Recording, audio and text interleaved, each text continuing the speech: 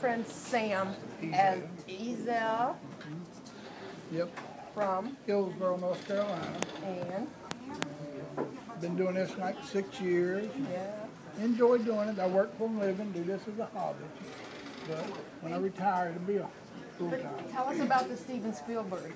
Oh, that was just a movie that they did the movie Color Purple, and my boss man, he had all the cars that was in the movie, and I delivered them to him and rode around on the set and rode him around and sat and ate with him for a couple of days. Yeah.